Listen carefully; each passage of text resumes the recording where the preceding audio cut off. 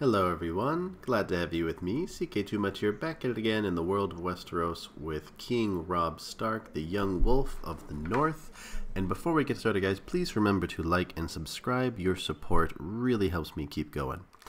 But alright guys, yes, so like I said, we are back in the world of Westeros, not with King Robert Baratheon. We're doing a little bit of a pause on his series, but you'll see more episodes from him in the near future. But no, we're now doing something that I have always wanted to do on this channel, and that is a Robb Stark playthrough. So, I mean, how many of us got this mod so that we could give the Starks a happier ending? That's the main reason that I got this mod. Maybe you guys can let me know in the comments, but I'm sure all of you have done some kind of Robb Stark playthrough, and that's what we're going to be doing with this series. I am going to be making slightly better decisions for Robb, you know, within reason, within keeping with his character, that I think will let him have the fairy tale ending that he kind of deserved. So alright, let's go ahead and take a look. We have a number of decisions that we need to deal with. So I am a skin changer, able to wear the skin of another with ease. Perhaps I should seek out others like me.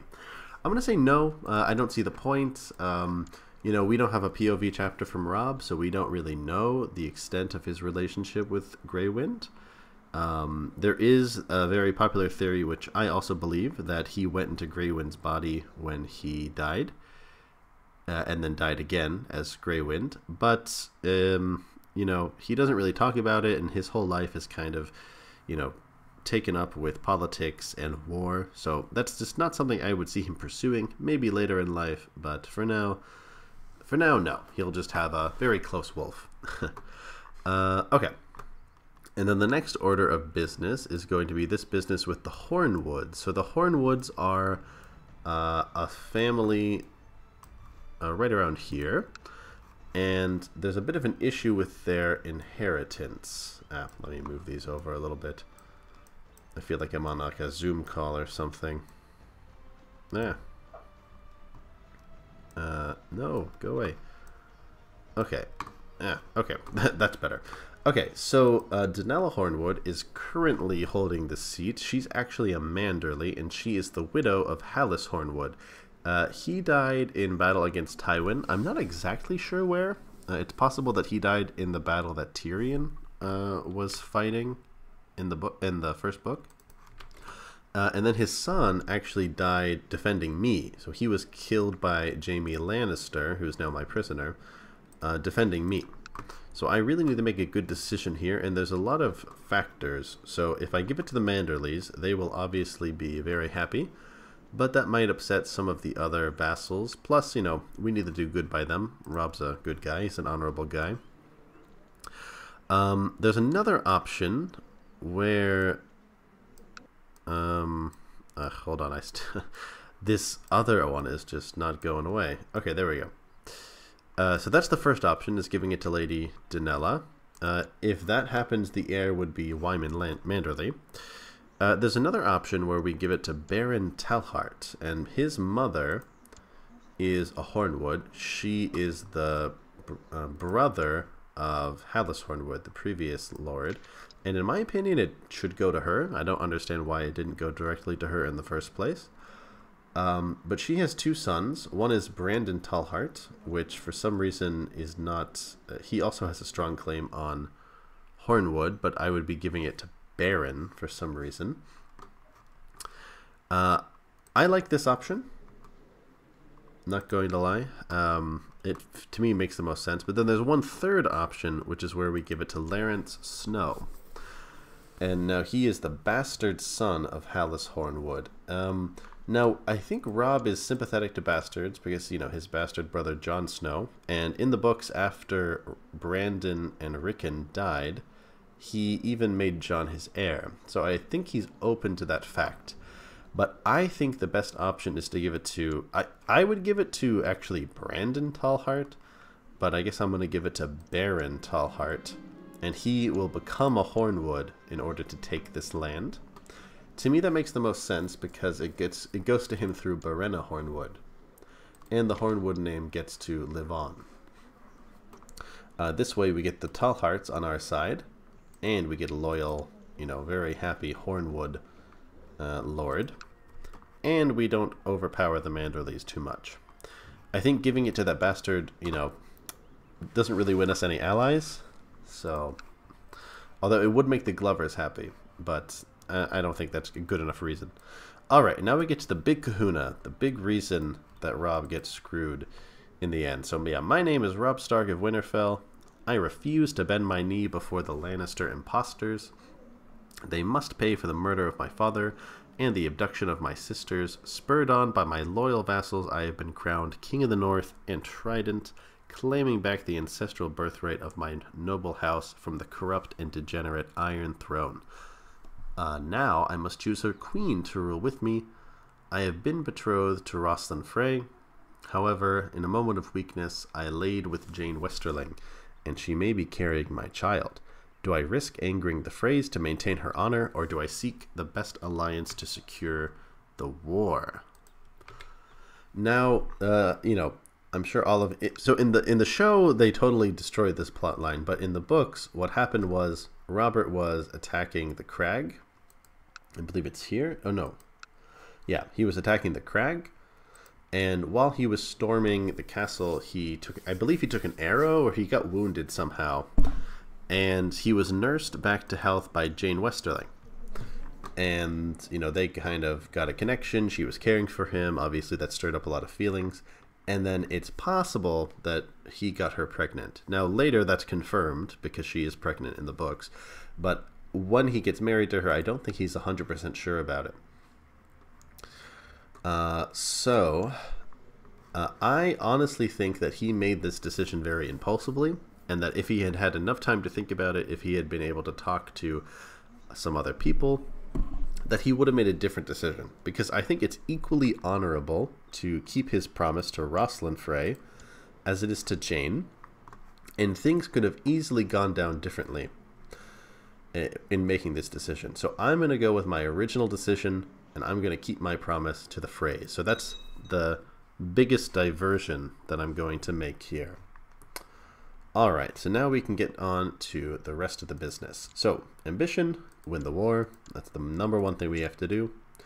And we'll make our focus the war as well. And yeah, we'll go ahead and auto-stop plots. Oh, I do also have a lot of new mods on. I don't know all of them. Some of them involve different claims that I can press and different sigils. Also, there's a few different provinces. For example, the Red Keep is a separate little province attached to King's Landing, and it's only accessible through King's Landing. So that's kind of a nice little feature there. Okay. And what else? I need a Master of Coin, and I think I will give that to... Sure, why not? Winton? No. Is there anyone else? Okay, I'll give that to the Master of Wintertown, and of course Maester Luwin will be my Maester.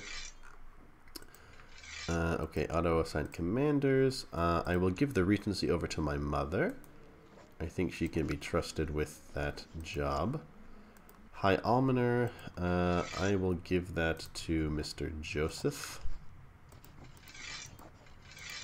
And then I have a few other positions that I can hand out here. Roos, I will give you Master of the Hunt. Mr. Umber, you will be my Master of Horse. Keeper of the Swans, I will give to Miss Barbary Riswell, even though she's not too happy with me. Her husband died fighting Arthur Dane on the orders of Eddard Stark, so she's not too happy about that. Okay. And yes, I need to... Brandon is currently being trained in diplomacy, basically, so I'm going to keep him doing that. I'll keep him with Maester Luwin, and he can continue to work with him. Rickon, we'll get you trained up as a warrior, and we will send you over to our uncle, or I guess, no, your granduncle, Brynden Tully. Okay, and I have some other things I need to give out. Yeah, wet nurse, Stark and Winterfell. That's a nice little feature. Give that over to Brandon. Tudor, give that to Mr. Maester Lewin. And Cupbearer, I kind of want to give that to, like, one of my brothers, but I'm going to leave that open for now.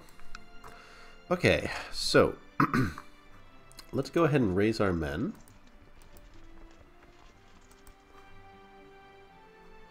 Alright, so we got a big, nice army down here. We're going to have this led by Brynden Tully, and Mage and I will be on the flanks.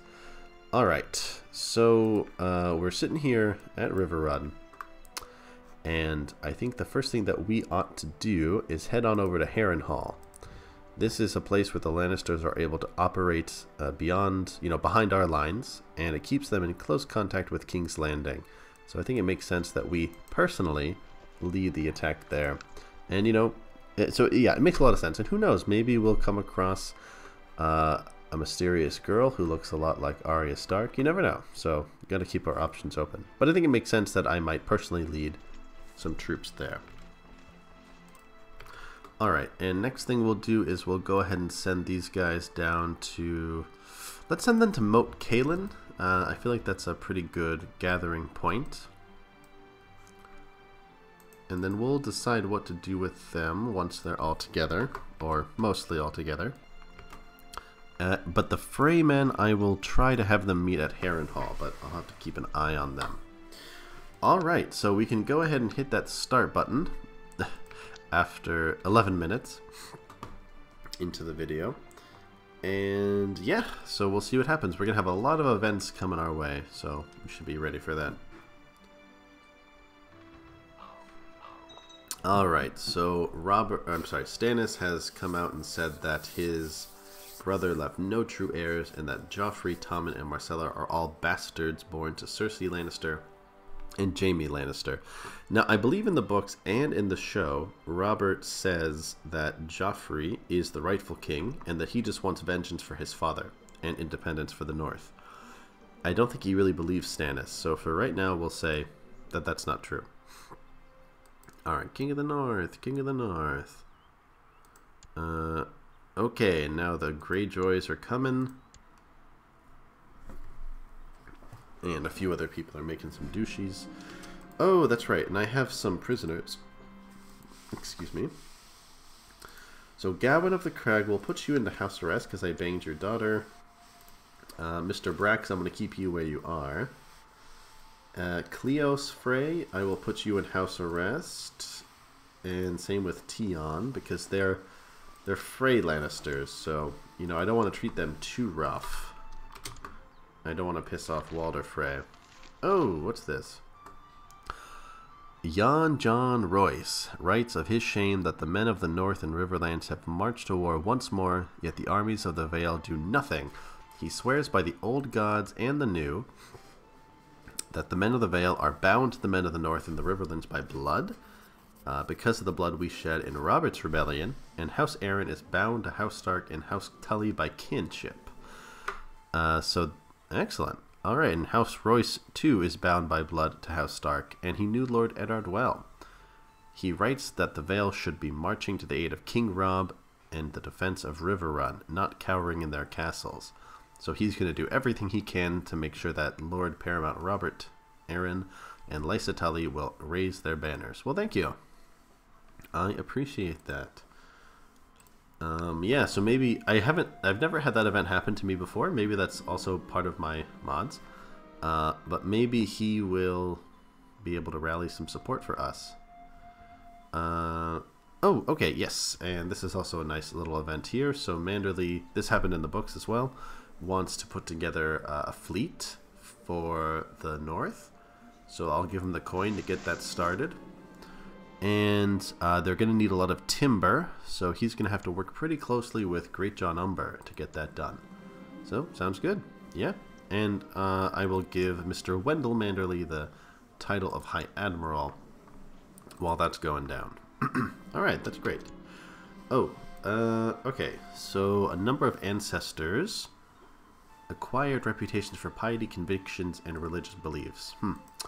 I honestly feel like this could go either way. You know, I feel like the nature of the old gods' religion, I just feel like you can't be very zealous about it. There are people who are like that, and they want to defend their traditions, but there aren't very many zealous old god worshippers. And Robb never really expresses much interest in it. Honestly, I wouldn't be surprised if he actually was believed in the Faith of the Seven. And zealous, I mean, this character burns with religious fervor and cannot tolerate heretics. That just doesn't sound like Robb. So maybe, you know, and he's had a kind of a rough life. Well, I mean, he has and he hasn't. You know, he grew up, you know, in Winterfell, but his father and grandfather were both killed.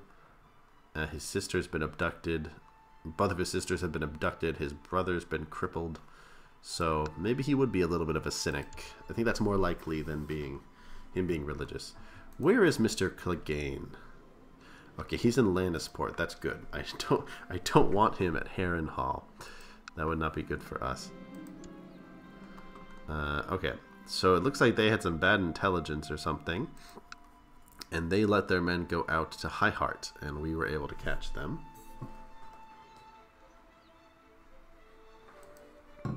Okay, so we're off to a good start. Off to a very, very good start. Do I want a Karstark with me? No, I'm sorry. I don't think I do. I don't have the money for that. Okay, so we're off to a good start. Looks like we might also tango with the brother without banners, but we'll see. Oh, okay, and we really can't handle the north right now. I'm sorry, the wall right now. In the books, Robb ignores them. So we're going to ignore them too for now until we're in a better position to help them out. Something's going on here.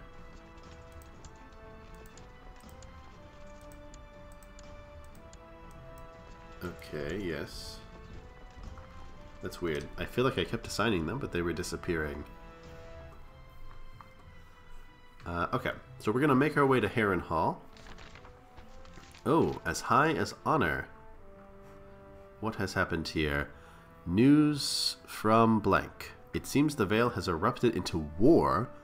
Lord Jon Royce of Ruinstone has declared that the men of the Vale are bound to the north and to the Riverlands.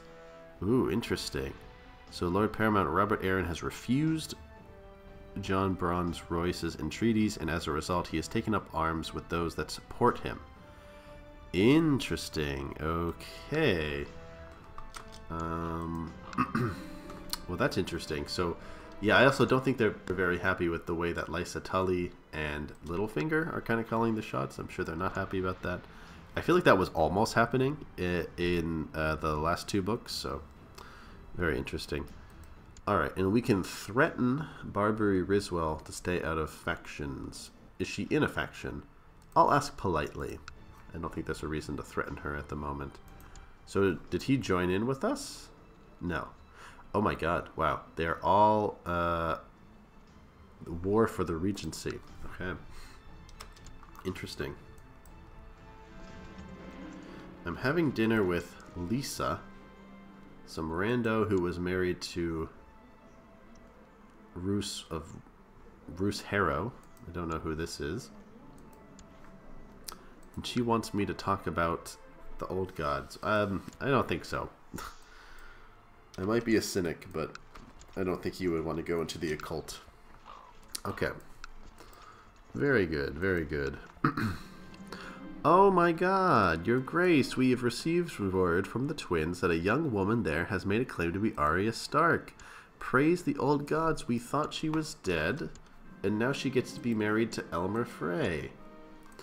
Okay, so, little tongue-in-cheek there, but yes, we did get our hands on Arya Stark, so that is wonderful.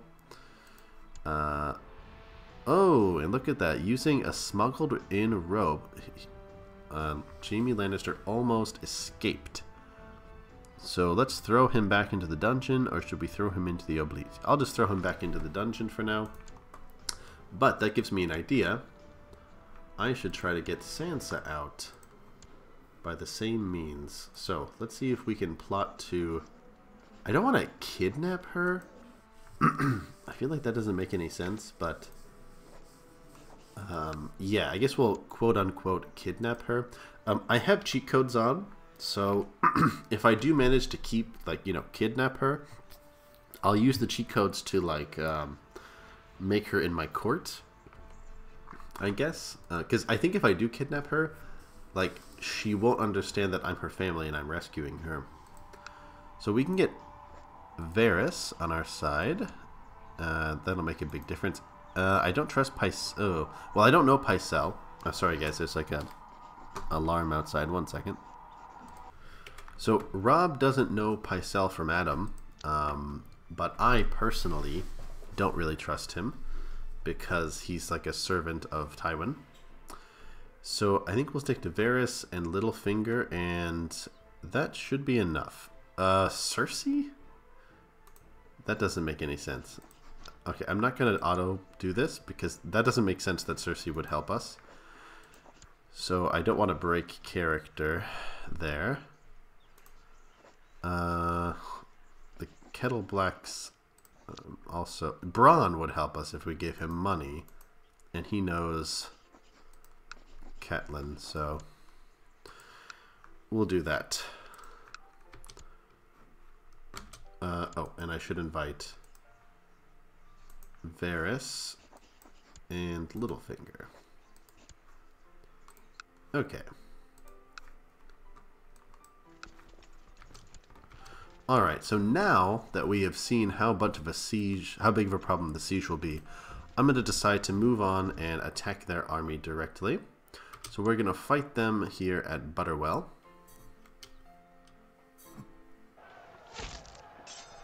And it looks like the Tyrells are going to come in and try to save them. Alright, so we do have a bit of a plot already underway to kidnap Sansa. So that is great. And we just need a few people. Bronn said he would be down, so I'll invite him. For the right price, he'd do anything.